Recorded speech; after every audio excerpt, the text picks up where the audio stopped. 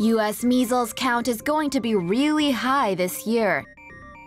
If measles was a Wall Street stock, you'd want to buy now, because its price is about to go through the roof in the US. Unfortunately, it's a highly contagious infectious disease that we had previously unlocked through vaccination, but is now making a comeback thanks to some super awesome parents. According to the Centers for Disease Control and Prevention, there have already been 387 cases of measles around the US through March.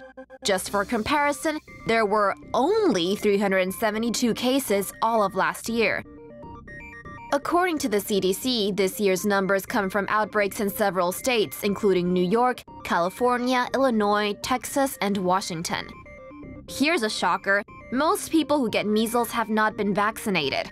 In the US, most outbreaks have been started by people traveling in countries where measles is more common. According to the WHO, a whopping 83,000 people in Europe had measles in 2018. Yikes! According to the CDC, the measles vaccine is 97% effective, and it's safe.